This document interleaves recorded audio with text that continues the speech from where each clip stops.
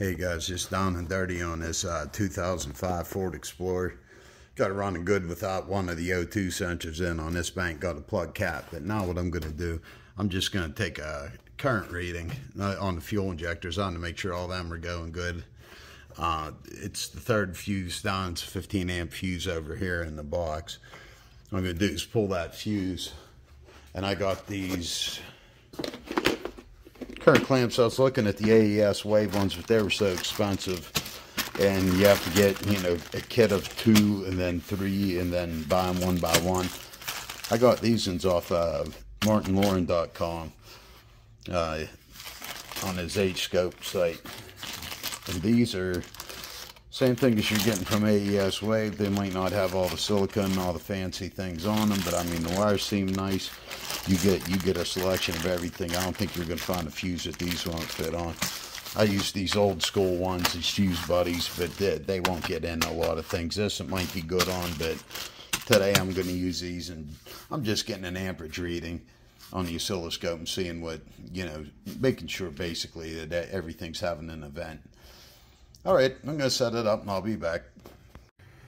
All right, I got HScope started into the 512. And I have an AESwave 60 amp, 20 amp, and I'm going to put it on the 20 amp and zero it out. But first I noticed I didn't have, usually you have to set up your parameters for whatever probe you're using. You have to know, you know, what the difference is. It's written on the side of it, but whenever I went to the, oh, I'm sorry, wrong button. When I went to the settings and then the probes, then you have a download button. Then under current, somebody was nice enough to already put an AESwave 60 amp and 20 amp. We're going to be using the 20 amp, so it successfully imported it. So it knows what probe I'm going to have on channel 1. So when I go back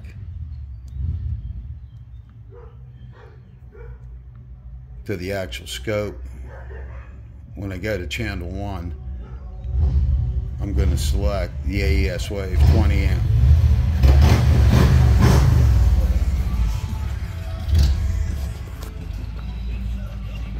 There goes my neighbor, man.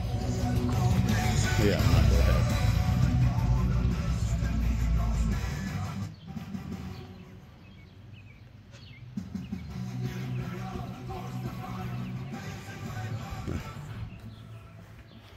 Things you see in this alley, man.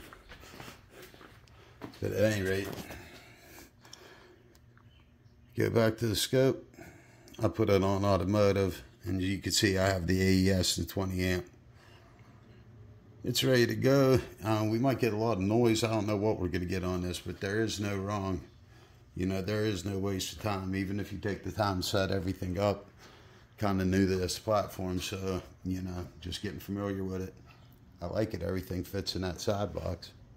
Sweet.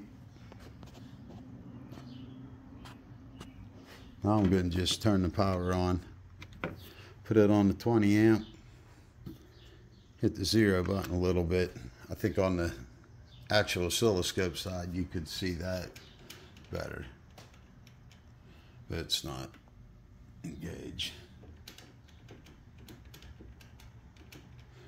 Because on the automotive, you know, you have to start recording for it to come up. So what I'm going to do is I have that on there. I'm going to just fire the car up and let it run. It's pretty loud.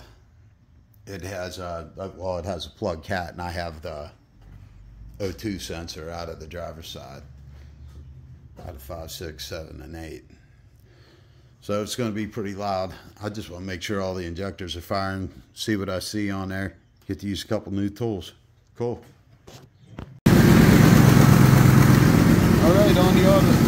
This is just on the regular oscilloscope.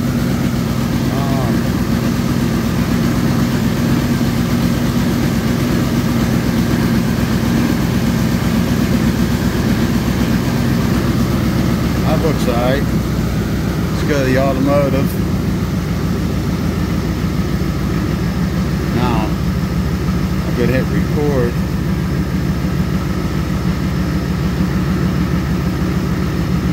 That'll give me a place to start. There we go. It's still logging down on the bottom. It's logging all that data. That's more than enough. Stop the test. Stop the car because it stinks.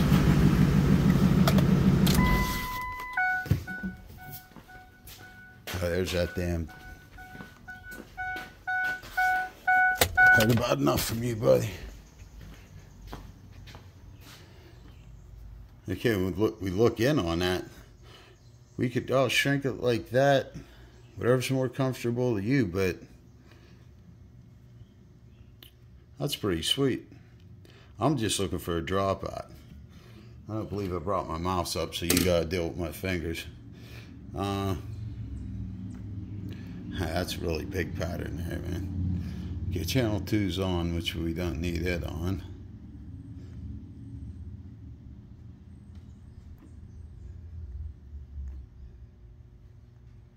I'd just be like, right now, I'm just looking for dropouts. But look at how much data we got down there. Just that little bit of time.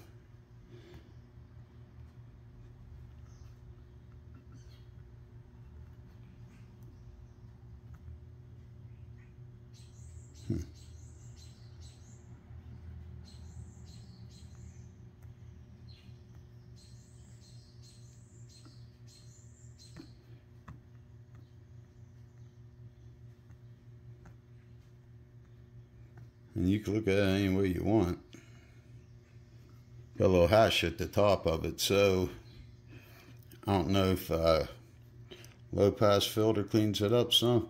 Looks like it did a little bit. Frequent. No, I'm on the frequency. I don't want on that. That's on low pass. There, that's a lot nicer.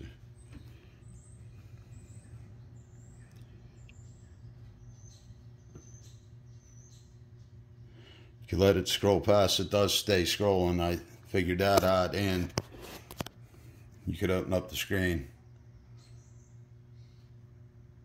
Found a bad one, set a sync, and then you found the culprit. But all right, guys, that was just a little, in case you're interested in any of these, you know, that's them in real life use. It's not finding a problem, but it's, you know, checking something that very quickly, that if you have a little scope like this in the side box, I can even take that box off, put it in the cupboard, and, you know, whip it out whenever I need it. But that's the whole idea. Just, you know, being able to roll up. Just with my toolbox, have everything handy. You know, just a little mini diag box. Works pretty good. All right, guys, you have a good one. Adios. Well, I'm back one more time here.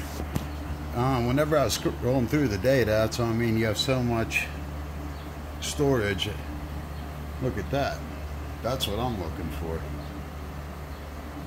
I mean, you could just start it with your finger and just let it go, whatever size. I just took my time, sat here a minute. That was probably about 30 seconds worth of scrolling, and then, and I know I heard, I can probably look back in the video here, I think I heard a sputter. But what you do, really, whenever you find one like that, now you could zoom in a little bit. And look, we see another one right there. No other ones. Out of all that data, 2. But the thing is, let me stop this, get as much on the screen. Is that 1, 2, 3, 4, 5, 6, 7, 8. That's the same injector. And see how there's no ramp? These go straight up. Now let me get a, so I'm still getting used to the software, but it's already, you know, it's already incredible. Like, I mean, to be able to screw in like that without going like, you know, the Pico route. I have a Handtech 1008C automotive 8-channel oscilloscope. Its software is really clunky to use. I mean, it is usable, but it's, I haven't tried it yet, but I have a license for this to use the Handtech. This is 2-channel, it's 8, but hey, these 2, this is just 1 channel. and I caught this. And that's repeating itself every 8th. Now the thing is, I don't know which one. So that's where whenever I was using the U-scope, the U-scope would have caught this. But now what would I do? You know, I'd have to go around shutting off injectors. But now what I could do with a 2-channel, instead of getting out the 8-channel and it's, you know, in the laptop, what I could do is put a 2nd channel in sync with one of the injectors. I'm gonna have to use an attenuator because it's higher voltage there. So, but still, we'll be able to see it and see where. Hopefully, it does that again while it's running. Because right now, I could tell that those injectors didn't fire. That didn't fire at all. Well, that has a ramp. It's starting. The next one, I think she looked pretty square. 8 cylinders down.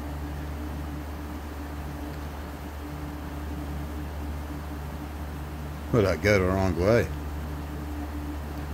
No. Just go back till we see it. They're bigger now. I have them larger than whenever I originally caught it. It was very easy to catch just running back through. I didn't see that live, but see there we have one. It should be 8 cylinders. There it is. See how his ramp's almost straight up, and how much he took.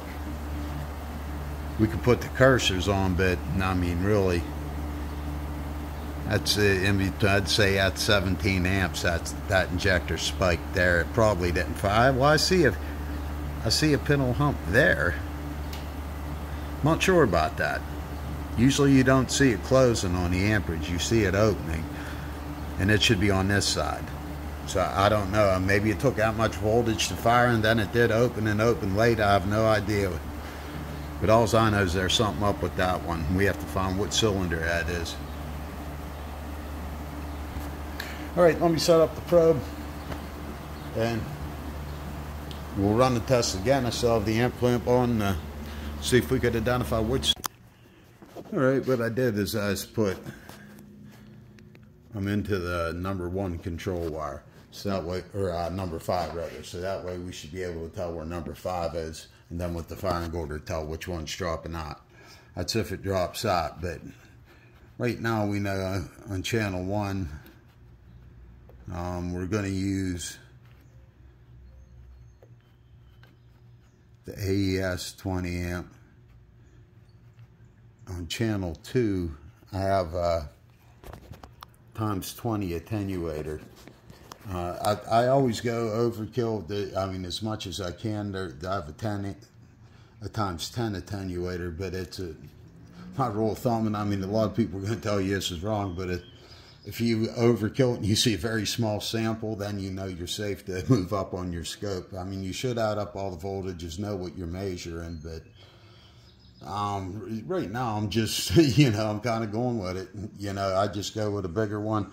I don't think I'll blow it up, but you know, if I do, it's my own fault for not looking up the voltage specs. All right, let me fire it up and we'll see what we get. All right, I used the number 1 coil for a sync, but seems like that's all I got. It's a number 1 coil. Don't know why, because I'm on the fuel injector circuit, so the coil should actually be firing and give me a sync mark. Just going through the fuse box, these should be every injector, only unless there's several fuses for injectors, but usually not. But it was just some playing with. I mean, if all 8 injector patterns were on there and this was only on one, you'd know which one was number 1. But we're only picking up number 1 coil ramp, the amperage ramp, and firing on it. But oh well. That's what you do. You get used to your equipment, and you know, sometimes you go down a path, but there's nothing wrong with this. This is just an experiment. Or, you know, got that little shutter, so I took a look at the fuel injectors, and we did see a little something, but Now you probably want to test the injectors on the injector, not getting the current ramp from up here. You want to be getting current ramp off of the injector. But this is going down. It has a plug catalytic converter and I have the O2 sensor out. It's going to go down. I don't know if she's going to get a new Y pipe. Just the cat on this side shot. The other side, I mean, it's going, but it's, I had to take the O2 sensor out to get this side to start shooting, and it's, you know, it's pretty bad. But hey, no matter what it is, whether it's a good vehicle, bad vehicle, hey, get some data, play around, get to know good. Adios again. The #1 cause of global warming is the 9-volt batteries having to be made for people not shutting their amp clamps off after use.